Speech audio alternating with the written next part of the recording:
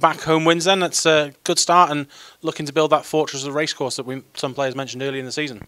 Yeah, it's always good to pick up points at home, especially wins. I think we've got to make this a hard place to come for teams, and we do make it difficult. We've just got to improve away and pick up points there as much as we can, but while we're playing at home, we've got to take it to the teams and try and get 3 points.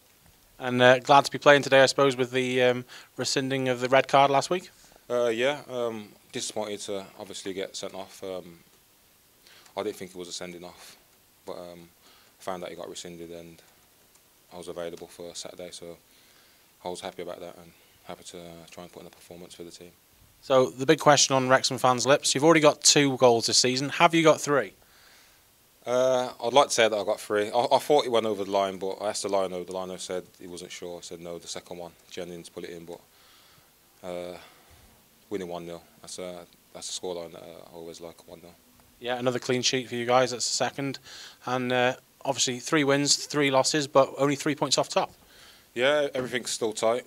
I think we've just got to keep on building now, especially with another game on Monday. If we pick up points there, again, we keep climbing the table and we just keep taking it a game at a time and just keep progressing. And pleased with the team's overall performance today? Looked more attacking and created a few more chances than we have done in some games. Yeah, we showed a bit more belief today, a bit on the front foot.